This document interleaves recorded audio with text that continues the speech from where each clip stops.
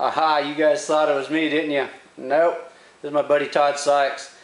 Yeah, we got Ken's 67 GTO here that we're going to pinstripe, and I'm going to show you guys how to do the striping. Actually, Todd's going to show you. I'm going to narrate it and video him.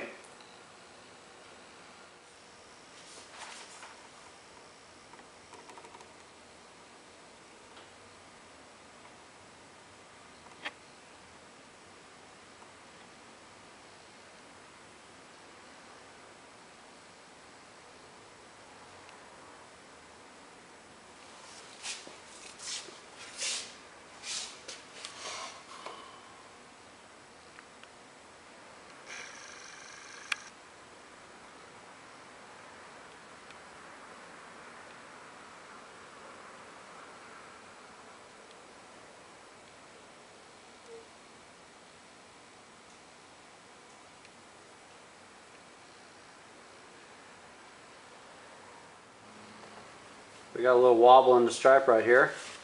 Todd's just going to wipe it back off. Just up to a certain point there. Then he'll feather it back in. His hand accidentally hit the door handle as he was going across it. It just cleans right back off. So now he'll connect the tape back together.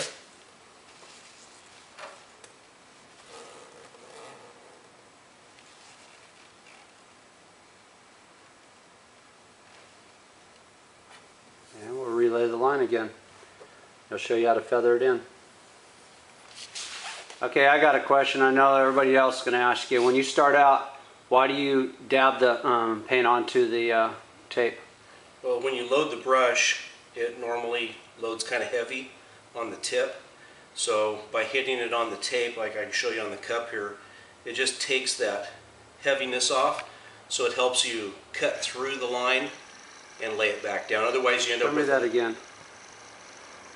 Just when you load the brush, it has a heavy concentration on the tip.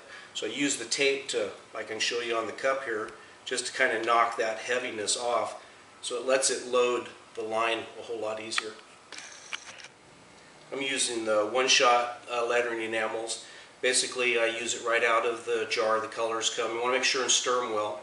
I use a little bit of just mineral spirits to thin it. The consistency you're looking for is just, you want some drips to come off the brush. A little heavier than what cream might be. If you get it too thin, then it doesn't want to cover well. If you get it too heavy, then you end up with wide spots and narrow spots in your stripes. So the consistency is really important, and a lot of it is just feel. Temperature has a little bit to do with it. Sometimes cold shops it's a little harder, but ideally 65-degree weather is perfect for pinstriping. So in other words, Full Blown Customs is the perfect shop, huh? There you go. It's always cold here.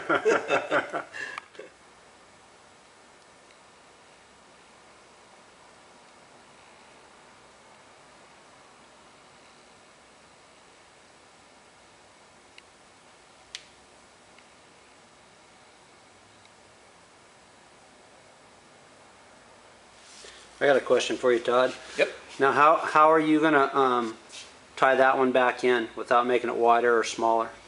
Basically, I knifed this point out.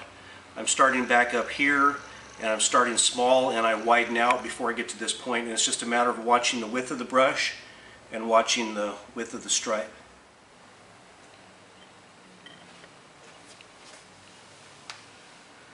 Just wanted to talk about the reason for the 1/4 inch tape.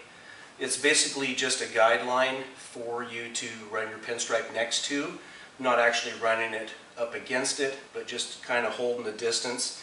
The reason for the stripe, I use it as a tool. Some people say, oh, you're cheating because you're using a stripe tape.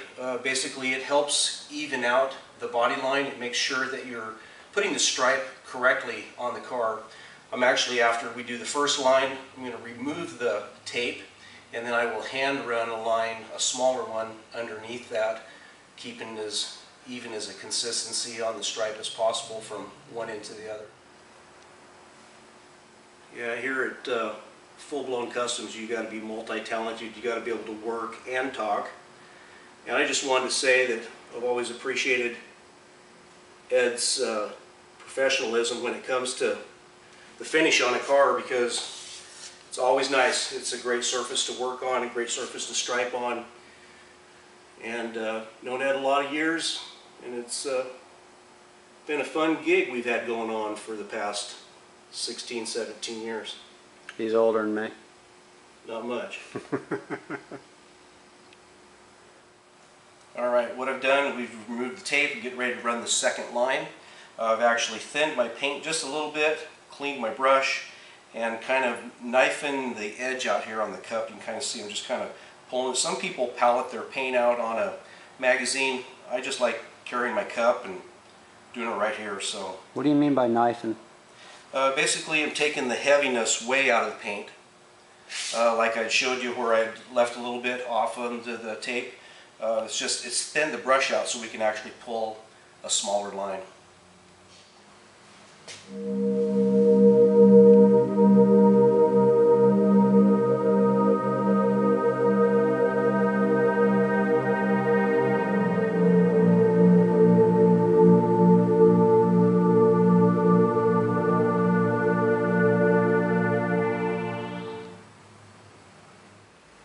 So is it more difficult to tie in on a smaller stripe like that?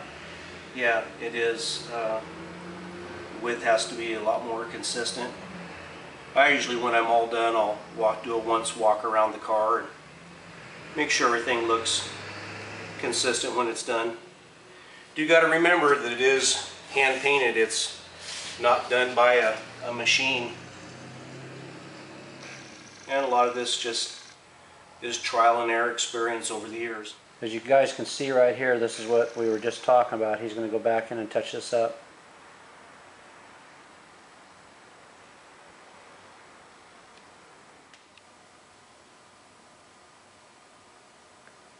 Now, he was saying a minute ago about using tape and people thinking he's cheating. Do you guys see any tape there? The man can stripe. Taught him everything I know. Took 20 minutes. Hey now. Todd loves watching me trying to stripe. I invented the slash striping though.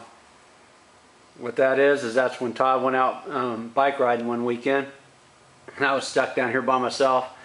Job had to leave on a Monday. I invented what I'd call slash striping. I'll have to show you guys that one. It's not real pretty, but hey, it works.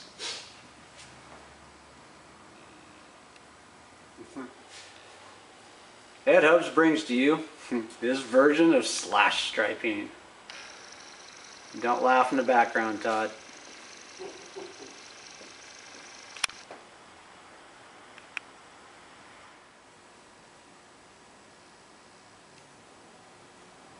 Here we go, down the last fender on the left side, finishing off the stripe. About another 16, 18 inches to go and this car will be striped. Whole process, by the time you clean the car, lay out the stripes, get your paint mixed up, get your stripes on, everything put away, probably looking at an hour to hour and a half's worth of time.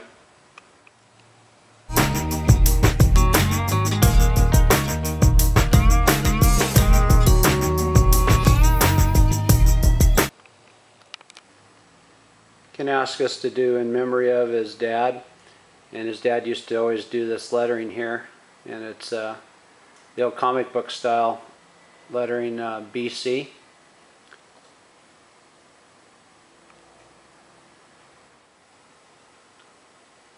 Now we're going to do the comic book style. Well, it's actually a cartoon in the newspaper.